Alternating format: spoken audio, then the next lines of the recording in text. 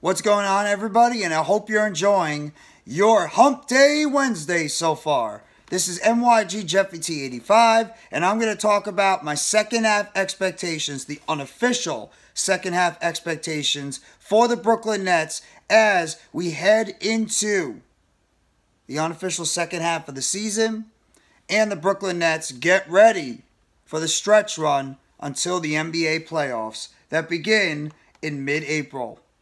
So, the Brooklyn Nets right now, after they played their last game a week from today, last week, they won their game 116-105. They are now 34-24 on the season. They are the 5th seed in the Eastern Conference right now. They lead the New York Knicks by at least 2.5 games. And the Brooklyn Nets begin the second half of their season on a game on Friday against the Chicago Bulls, and then another game on Sunday against the Atlanta Hawks. Back-to-back games against two teams they should beat. And then they have a bunch of difficult games coming up after that. They have a stretch where they play against the Bucks on February 28th. They play the Knicks, the last time they played the Knicks, on March 1st, on Wednesday. Then on Friday, March 3rd, they play against the Boston Celtics right now on ESPN. Then they play against the Charlotte Hornets on Sunday, March 5th. Houston Rockets on the 7th. Milwaukee on March 9th. Followed by Minnesota on March 10th. Denver on March 12th. Oklahoma City, March 14th. Sacramento, March 16th. Sunday, March 19th against Denver. So they have pretty much that little stretch, 2 out of that 4-game stretch. They play against Denver twice. Then Cleveland on March 21st and back-to-back on March 23rd. So they have a back-to-back against Cleveland, which is going to be interesting. March 25th at Miami. March 26th at Orlando, a back-to-back there. A March 29th game against Houston, followed by a March 31st against Atlanta, and an April 2nd game against Utah. They should really win all 3 of those games. Then April 4th against Minnesota, April 5th at Detroit, and then they finish off the season April 7th against Orlando at home, and then Philadelphia at Barclays Center on April 9th. The Brooklyn Nets have about 23 games left on their schedule. As I mentioned in my video I did yesterday with Jacques Vaughn, Vaughn has got to try to figure out what combinations to go for in terms of putting together this basketball rotation for the rest of this NBA season. What players should be out there on a consistent basis, how many minutes, depending on the opponent, what, schematics he's got to put together, depending on the team he plays, if we're going to go with a bigger matchup, if we're going to go for a smaller matchup. Case in point, to start it off, the Brooklyn Nets have 2 games they should win.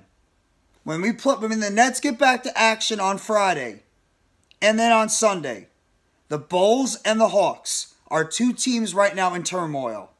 The Hawks just fired their head coach, Nate McMillan, yesterday. That team is under 500 right now, and same thing with the Chicago Bulls. I don't care if it's played in Chicago or Atlanta or wherever it is. Those are 2 teams that if the Nets want to be considered a serious playoff team, you've got to go out there and you've got to beat those teams. You have to. If you want to be considered a serious NBA basketball playoff team and be a team that's competing right now for the 5th or 4th seed, because right now you have to say the Brooklyn Nets are in a position right now where they are competing to get home court advantage in the first round. It's going to be very difficult for them to catch Boston, Milwaukee, even Philadelphia. But it's not crazy that they can catch Cleveland. And I know, I look at this home stretch, this end stretch right now. You got Milwaukee twice. You got Boston still. You have Denver twice. You have Cleveland twice. You still have Minnesota twice. You still have a game against Philadelphia. You still have a game against Miami. Sacramento is not going to be easy. Philadelphia. You still have 2 games against Atlanta. These are going to be difficult games going down the stretch. But if you want to be considered a serious playoff team going into this final stretch, you're going to have to go out there and you're going to have to beat some of these teams that nobody is expecting you to beat. But if you want to be a team that is considered a true, serious threat to do something in the playoffs, you're going to have to go out there and you're going to have to handle your business. Period. You're going to have to go out there and handle your business against these teams. Because if you can't do that, a lot of teams are going to think you're either a play-in team or a team that's going to be one and done. And honestly, I think this Nets team still has talent. Am I expecting them to win an NBA championship? Absolutely not.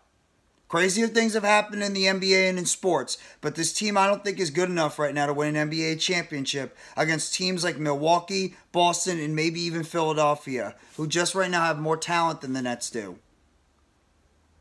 I mean, if we're talking about the if we're talking about Kevin Durant, Kyrie Irving type thing, yeah, I would say we have a better shot. But a lot's going to depend on the development and how the rest of these players play going into the season. Mikal Bridges, Spencer Dinwiddie, Dorian Finney-Smith, and Cam Johnson. How are they going to continue to fit in with this Brooklyn Nets team for the rest of the season? How is Nicholas Claxton going to continue his breakout year this year? How is Cam Thomas going to continue his breakout second half of the season? Some of these other players, is Ben Simmons going to do anything in the second half of the season? What about Seth Curry? Is he healthy and how is he going to factor in the rotation? Joe Harris, Royce O'Neal, Yuta Watanabe, Day'Ron Sharpe, Edmund Sumner. How are all these players going to factor into this rotation going into the rest of this 2023 NBA season? I mean, you look at the schedule. The Nets have one of the more difficult schedules in the NBA for the rest of this season. But if you want to be considered a team that can be a potential second-round team going into these playoffs, you're going to have to go out there and beat some of these teams that not a lot of people expect you to beat. Plain and simple. You're going to have to go out there and beat some of these teams. Because if you can't do that, you're going to be, a lot of people are going to consider you a one and done. And that would be a shame because I do believe this basketball team has talent. Mikal Bridges showed you a glimpse of how good he can be. Cam Johnson has the ability to be a good, solid offensive player, and he's got length to be a good defensive player. We know what Nicholas Claxton can do defensively, and he's even done a better job offensively this year. Cam Thomas, we've seen some potential. You still got good shooters in Seth Curry, Patty Mills, Joe Harris, Royce O'Neal. These guys can shoot the basketball when they get their opportunities. We know what Day'Ron Sharpe could potentially do as a young player. Edmund Sumner, Yuta Watanabe. These guys are good bench players. It's not out of the question this Nets team could potentially be a team that goes into the second round of the NBA playoffs. But at the same time, this Nets team has got to be able to go out there and beat some of these teams that not a lot of people are expecting them to beat if you want to be considered a serious playoff team going into the rest of the season. You got about 23 games. The schedule is not easy. Yes, I understand. But as a Nets fan, honestly, would you have it any other way? Would you rather? I know, some would rather coast through. I'd rather be battle-tested going into the rest of the stretch. Be battle-tested against other teams that are either on your level or a little bit below or above your level. It's better to be battle-tested towards the end of the season. It's only going to make you better in preparation for the playoffs. So, what I'd like to see this Nets team do, be more consistent offensively, put up better shots, do a better job defensively as well. They've done very well since they made that trade. Defensively, they're better than where they were before. Especially with the length they have, especially in that starting unit with Dinwiddie, Johnson, Bridges, Finney-Smith, and Claxton. You're better defensively with that lineup out there with the length you have. But at the same time, I want to see what this basketball team can do going into the second half of this season. Because I do think this team has potential. And now with Jacques Vaughn locked up to a long-term deal, you don't have to worry about the head coach. This team can just concentrate now on basketball. I'm sure they've been practicing in the gym, trying to get that chemistry going together with the new players that have come in last week. This is a very interesting time for Brooklyn Nets. This is a very interesting time, Nets fans and Nets players, NetsWorld, NetsNation, whatever you want to say.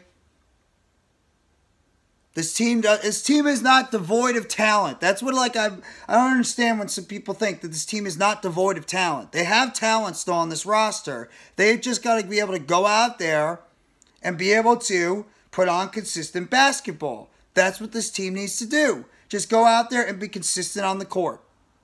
And we should be able to be okay going into the second half of this season.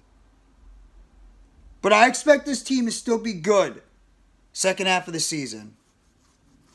Am I expecting an NBA championship? No. But do I think this team can still go out there and compete? And maybe go into the playoffs and win a round or two? Yeah. Michael Bridges showed you some potential of what he can be. Nicholas Claxton's emerging. Cam Thomas can be an offensive force. Johnson can be a good offensive player. You have good shooters on this team. This team can still do something in the second half of the season. But it all starts Friday and Sunday on two teams you definitely should beat. The Chicago Bulls on Friday in Chicago and the Atlanta Hawks on Sunday in Atlanta. Go out there and handle your business, Brooklyn.